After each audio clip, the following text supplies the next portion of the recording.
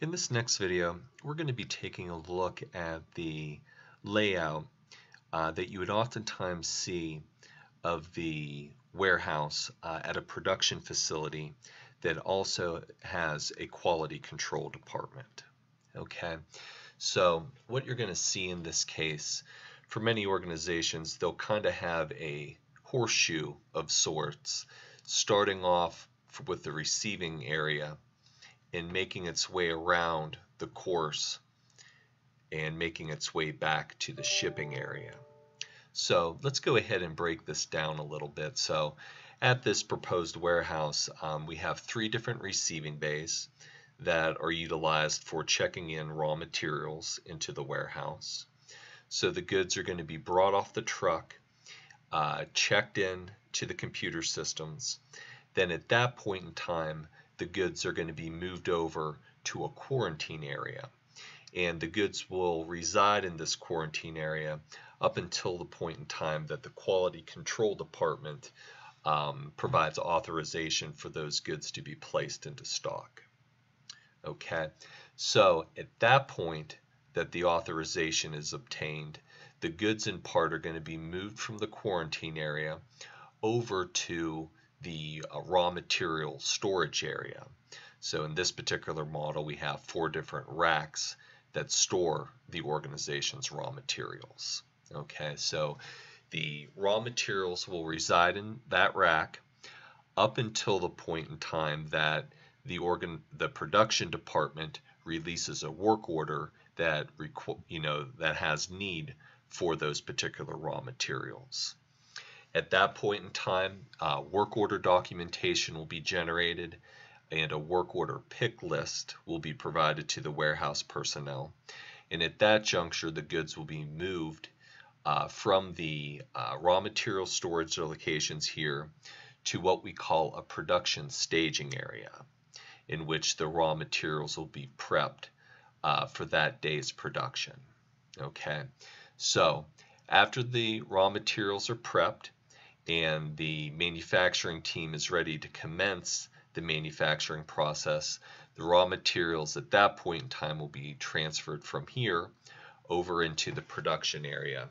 At that point in time, the goods are going to be considered work in process. So the raw materials will be acted upon by various work centers and various production routines, and the output of the production process is going to be a finished good inventory product. So once the good is completed, finished good is going to be moved from the production area over to another quarantine area. Okay, so in this case, this is a quarantine area for the finished goods that have completed through the manufacturing process. So at this juncture, the quality control department will be notified that the goods have been made.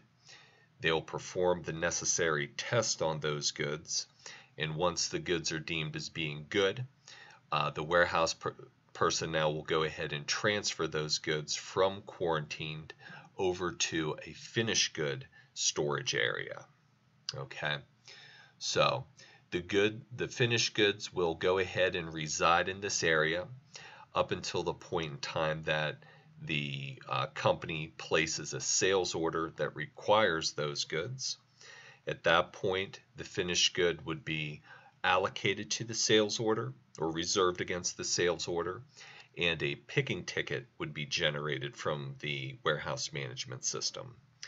So this picking ticket will instruct the warehouse personnel once again to go ahead and move the finished goods from their bin locations over to a picking staging area.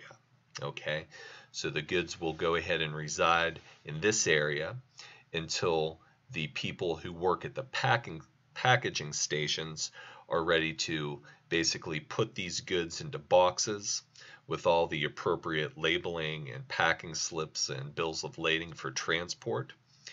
The finished goods will be packaged, then they'll in part be transferred over to a shipping staging area. Okay, and those goods will stay in the shipping staging area up until the point in time that the truck comes in to pick up the goods and transport them from the facility. Okay, so that's kind of an example model that is very common within many organizations that do manufacturing. So I hope this video was of use to you. If so, I'd ask you to please remember to like and subscribe. And as always, if you have any questions, feel free to inbox me. Thanks.